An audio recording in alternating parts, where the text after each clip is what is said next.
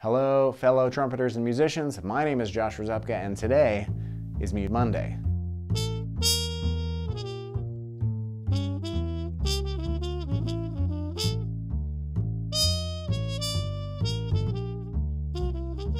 If you're new around here, Mute Monday is a weekly series where I discuss and demonstrate different trumpet mutes. And today I have 3 amazing mutes to be sharing with you. These 3 mutes are kind of new on the scene. They have only been around for a handful of years. They haven't been around for 5, 6, 7 decades like some of the other mute companies, and they are taking the trumpet world by storm. A lot of my friends and colleagues own and use these mutes, and it is for good reason. They play great. So I'm very excited to be sharing with you the Zinger mutes by TrumCor, as well as the harmon mute from Soulo. And these 3 mutes, I decided I would put all of them in the same video because they're all pretty new. They're all very popular, and they're actually also kind of shaped similarly.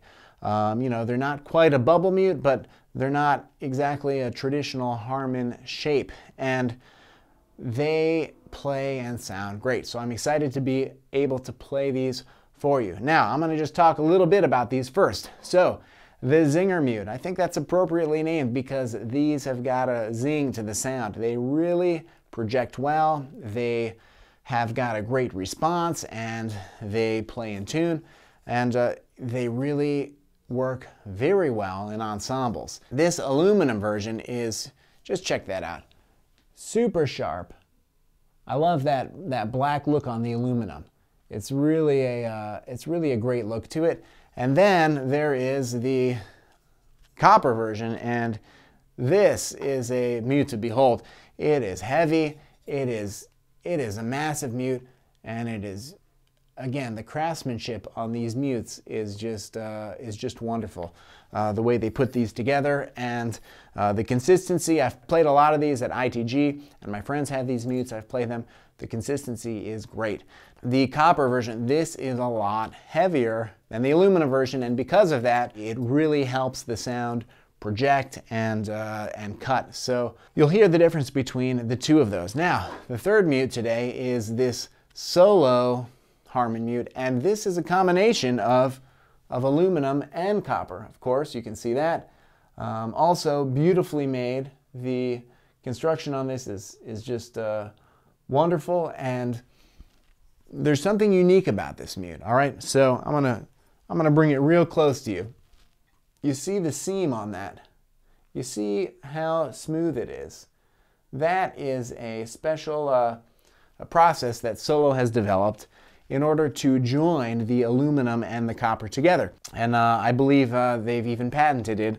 And the idea behind that is that the seam on the side of the mute, it's actually folded over, and then on the inside of the mute, there is a little bump, right? There's a ridge where that metal is connected.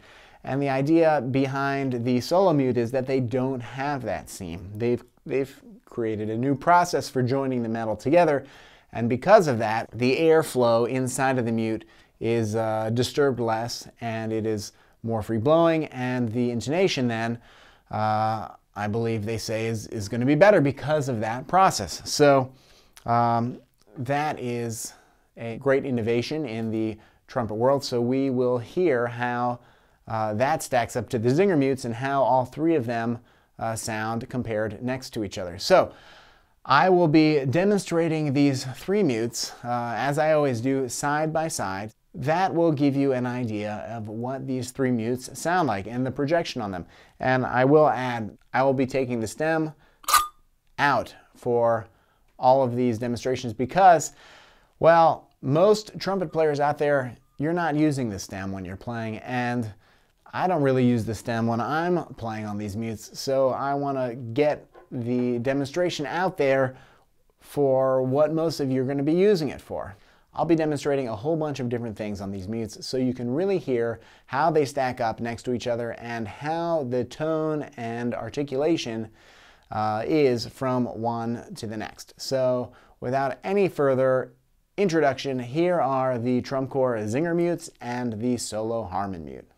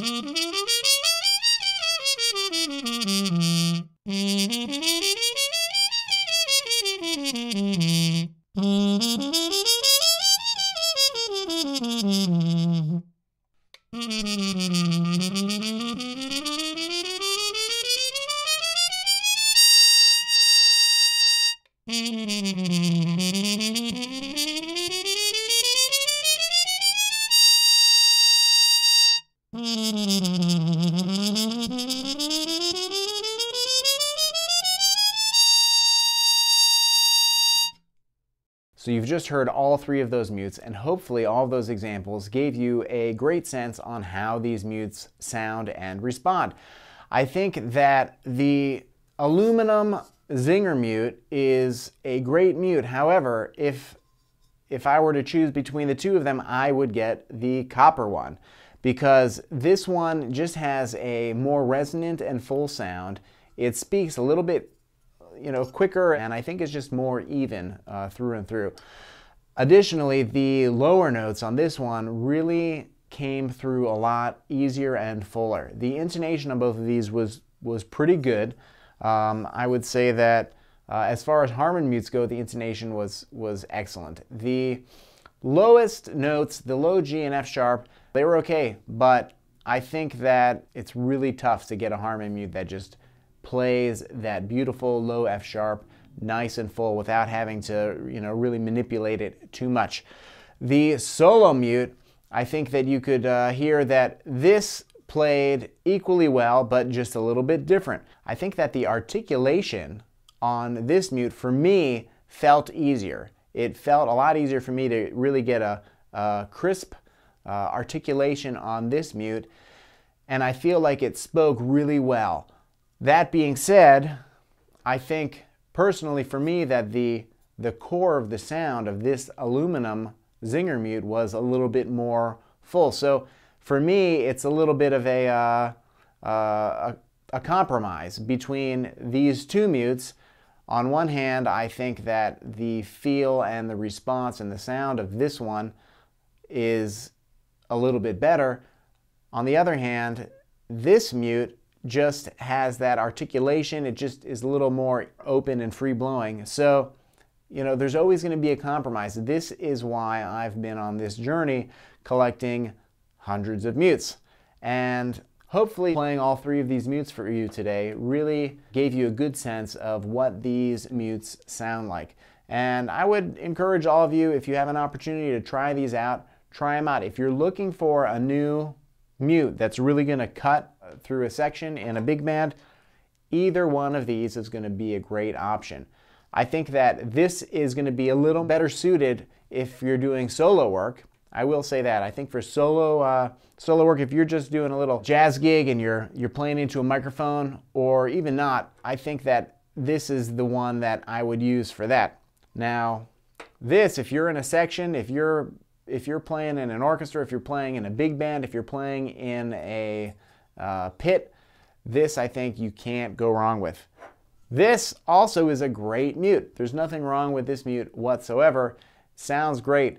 I just think that they, it's tough to compete with the copper. The copper is just that much better. All right, for next week's video, I've got 3 vintage mutes, which I'm excited to be sharing with you.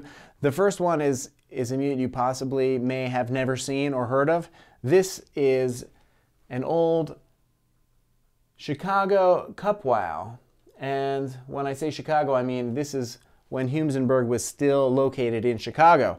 A lot of you, if you look at the label on your mute, it'll say East Chicago, Indiana, but this is Chicago, Illinois. This is from the original factory. And then I've got 2 less common Humenberg mutes. This one they no longer make. This is a Buzzwow mute, and this is from their Indiana factory. And then to round it out, I'm going to be playing the only mute that you can still buy, which is the Mellowa mute. And this is an interesting mute which many of you may not have ever heard of or seen. You can still buy them, and it definitely has its purpose, and sometimes you may benefit from owning this mute. These ones you can't get unless you find them on eBay or somewhere. So I'm excited to be bringing these 3 mutes to you next week. If you enjoyed this video, please consider subscribing and sharing this video with your friends.